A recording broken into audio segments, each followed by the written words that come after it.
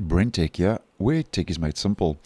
So just a quick video to finalize the Windows 11 updates for this month, February 2023, for Patch Tuesday, which rolled out on the 14th of Feb. And in this video, just to look at the update for Windows 11 21H2, which was KB5022836, and will also be made available as a compulsory automatic download and installation unless you decide to pause the update for a couple of days.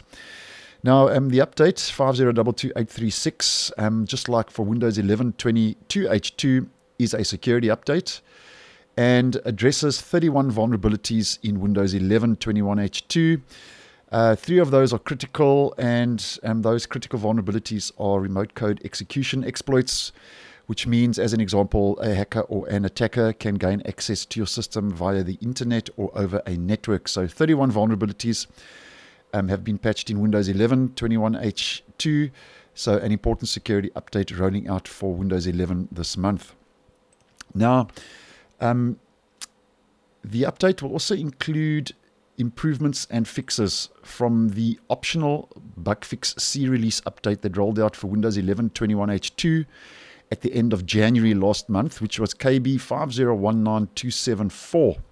So just a quick look at some of those highlights, just to recap for the purpose of today's video, and I'll leave a link to that full video I posted previously in the description to give you more info.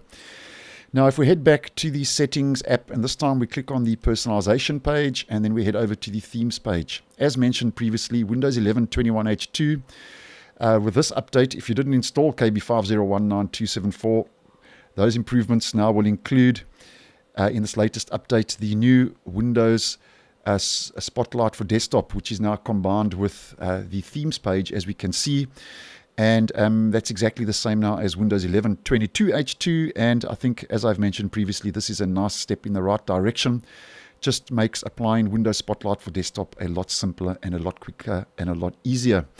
And then heading over to the accounts page in the settings, a lot going on here with improvements to the Microsoft account experience in settings. And just to go through one or two key improvements there, you can manage your storage and purchase additional storage from the accounts page now. After this update has been applied, you will see your OneDrive storage quota, your total storage, and all your total storage will also be displayed on the accounts page. And if also, as another example, if you have an Xbox subscription, those details will also appear on this page, and you'll also be able to see if you get an alert if your storage quota is running out and is getting full. So that's all happening on the accounts page, and also on the system page after this latest update has been applied. But if you want more info on that, I'll leave a link to that previous video as mentioned in the description.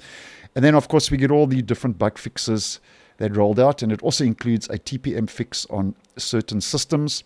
And if you are running Windows 11 21H2, if we just head over to WinVer quickly, about Windows, if you are running 21H2, your OS build will be bumped up to 22,000.1574. So that's more or less what's rolled out for Windows 11 21H2 for February 2023 for Patch Tuesday. So thanks for watching, and I will see you in the next one.